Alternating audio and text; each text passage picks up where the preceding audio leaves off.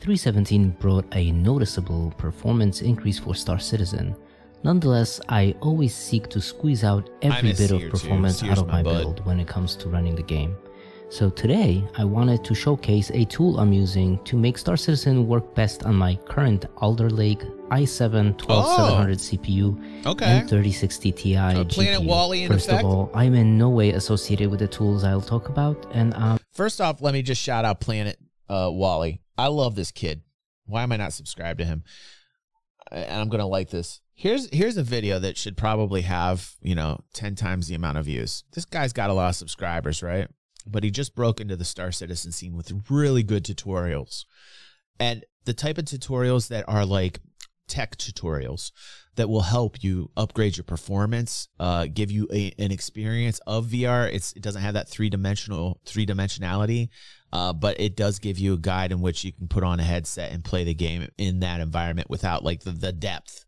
You know, it's like strapping a TV to your face, but but you do get that effect when you have the headset on. And so Planet Wally, I think, is doing good work here. In this video, he's going to tell us how to maximize CPU performance. Let's check it out. I'm not sponsored in any way by them. In fact, I'm myself using a freeware version of the software. I love Cobra TV. So the software is called Process Lasso. I don't support them? And in addition to providing a clear picture of what's running where, it also enables you to have a more fine-grained control of how your computer resources are assigned to processes. Okay, let's so make our after some testing, I found that with my current setup, I get the best performance by ensuring that Alder Lake's efficiency cores are not utilized for Star Citizen, and also running the process with hyperthreading off. While you can disable the E-cores and hyperthreading at the BIOS level, Process Lasso lets you retain those features for the rest of your Windows processes,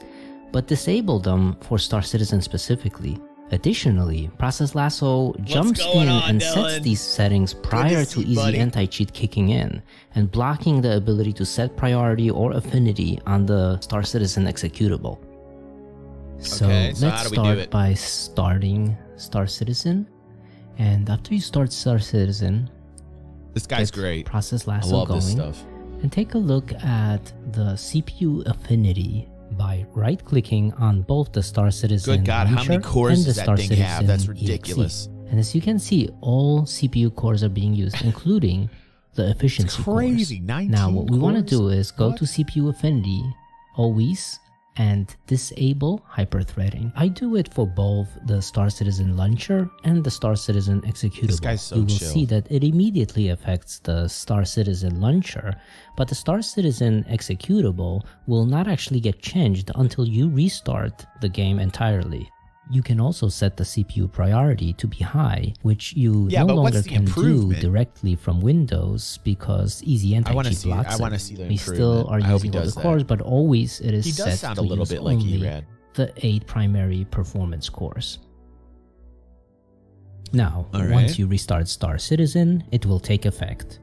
Let's start with 1080p. Oh, good. He does a comparison. On the left, you will see all CPU cores being used, and on the right, you'll see hyperthreading off with the E-cores being turned off.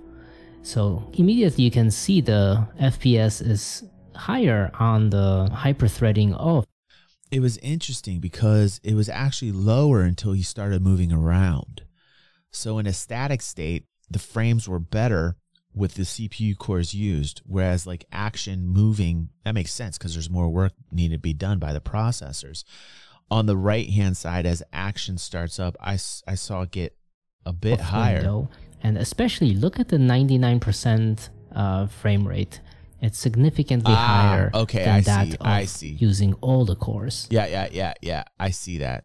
And it's also noticeable when walking around that there's some choppiness and stuttering when all the CPU cores are being used. Yeah, I noticed that too. Now, let's take a look at 1440p. And here again, we're going to be How many of you guys are in 1080 full and utilization versus 1440? of the 3060 Press 1 if you're doing 1080, press 2 if you're doing 1440. 1080p and 1440p were actually bottlenecked by the GPU. So there's not as much difference here at 1440p in terms of the frame rates, but you could still 800 see, by 600. especially on the 99% FPS, 1440, Dylan? some notable decrease when all cores are being used, 1440 for Orson as well. See, cores. Yeah, man. But the most noticeable I'm thinking about switching is it up. actually Yeah, when you everybody's put the doing game 1440. into 720p, and that's where there's no GPU bottleneck. So essentially, we're letting the CPU do all of its work, and quickly you'll see the frame rates are very significantly different. We're hitting about 180 frames per second on hyperthreading offside, and we're hitting 150, 160 frames on the all CPU cores side. And again, take a look at the 99% FPS. Wow. Where we have about 40 FPS on all cores, and we're having significantly higher frame rates when the hyperthreading. That was a huge increase. That was almost a 30% increase in frame rates. I did the math in my head there. I'm smart like that. That was literally a 30% increase when dealing with movement and actions. Thank you, Planet Wally, for doing this. I'm doing this for a shout out. A lot of people get upset and they go, well, you're just taking his content and you're just making it your own content. No, I'm sharing this because it only has 800 views.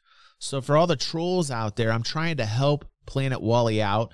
He's commented on my videos before where we go over the content that he makes. And he says, thank you, DG. Thank you for helping me out. And I pin those comments. You know, I pin those comments from the creators all the time. From people who just continually bitch and moan and troll the shit out of me and say, oh, DG, you're just taking the content, you're plagiarizing it. And they don't understand that the intent is, first, I'm interested in the content. Second, is that I'm helping the person out because I link every highlight with credits of the person and tell them, go subscribe to this person. Why am I doing that? Because this video only has 893 views.